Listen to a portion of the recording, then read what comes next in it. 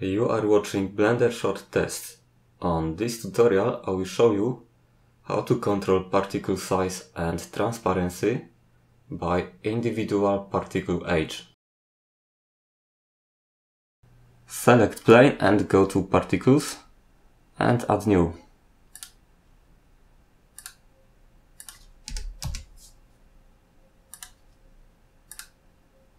I want to emit cubes, so go to object and select it.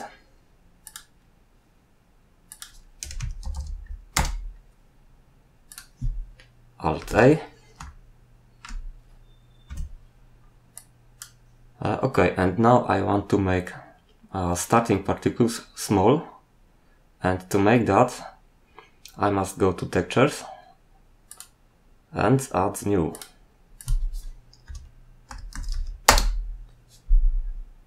Press this button and change image to blend.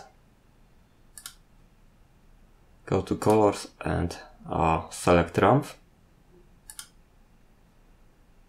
Go to mapping and change from generated to strand particles.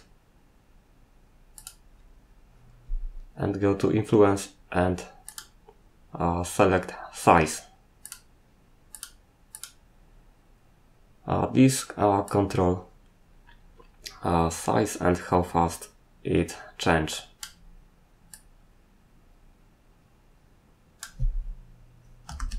Now I want to make all particles transparent, to make a fade out effect, and to make that go to cube and go to nodes editor.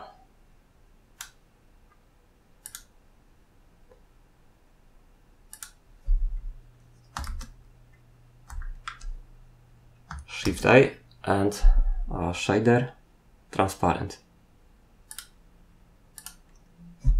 Shift A, shader mix.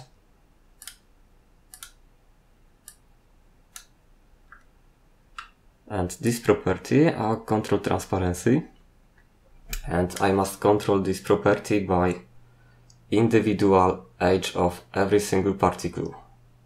To make that, Shift A, input, particle info, Shift A, converter map,